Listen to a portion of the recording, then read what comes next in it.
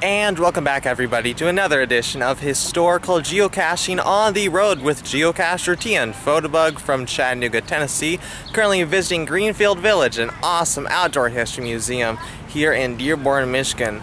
I'm in the Porches and Parlors district, an assemblage of cool old homes from American life and generations gone past, and right now I'm about to explore the Susquehanna Plantation back from the 1800s, I believe, from Maryland. So come along with me and let's see what awesome history we can discover.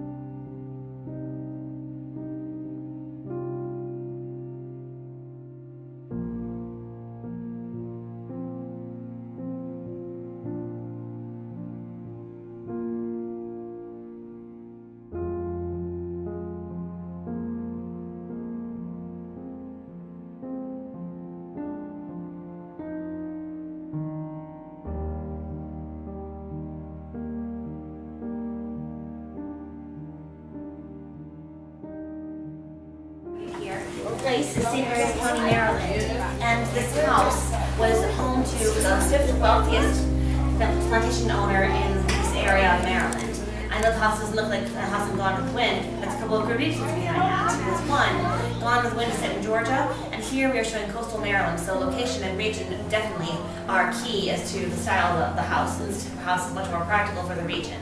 Second, the family themselves, the Carroll family, invested their time and their money into the land, not into the house. And the land covered about 700 acres. If you think about it, that's about 9.5 or 10 times the size of Greenfield Village, so that's a lot of land. Now, this house would have been the home of the plantation owner and his family. The enslaved workers would have had their own living quarters around the plantation according to where they worked. But they wouldn't have been too close to each other. Does that make sense? Now, for an enslaved worker on this plantation, under the gang system of slavery used here, they labored at least from Monday through Saturday from sun up until sunset. So depending on the time of year, that could possibly mean 15 or 16 hours of hard, intense labor a day. And you couldn't say things like, I'm tired, or I need a break, or when do we get paid? Because as slaves, you didn't get paid. So imagine being a full-grown adult and not having any say in what goes on in your life. Imagine being considered someone else's piece of property. So you're not even valued as a man or as a woman, but as a thing. Now here in the kitchen is where maybe 3 or 4 of the house slaves would do their share of the work. But imagine being a house slave, generally a woman, and cooking, sewing, washing, mending, doing laundry for, ironing, everything for a family of 8 people that owned you. I mean, even the whole process of getting hot water to do the laundry or do the dishes is a heavy task in and of itself, because we don't have running water here in this kitchen, do we? No, we don't. There'd be a well outside, so you can do computer trips to the well, to the open hearth to get it heated, to the sink, to the well, to the hearth, to the sink, to the well, to the hearth, to the sink, all throughout the day, because water keeps cooling off, so you need to keep replacing it with hot water to finish your dishes. And imagine all the dishes that you have to wash after cooking for and serving a family of 8 people, and all the dishes that had to go into it. No dishwasher here, so you can't just throw them in the dishwasher, add some soap, and press the button. It's a lot harder work than that. So even tasks such as washing dishes have been a big chore in and of itself. But for the majority of the enslaved workers, they would have been out in the fields. For an adult slave in the field, a workload would be 3 acres or 6,000 plants per day. For a child, about half of that. Tobacco plantation? Yeah, we do tobacco growing outside, as well as feed corn and some pumpkins. Now the 3 main cash crops here were tobacco, feed corn, and wheat.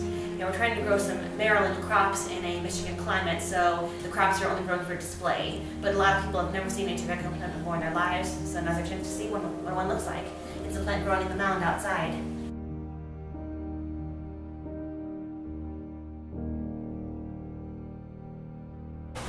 Well, I think that's about a wrap for this video, folks. I hope you enjoy my little video of the Susquehanna Plantation here in the Porches and Parlors district of Greenfield Village here in Dearborn, Michigan.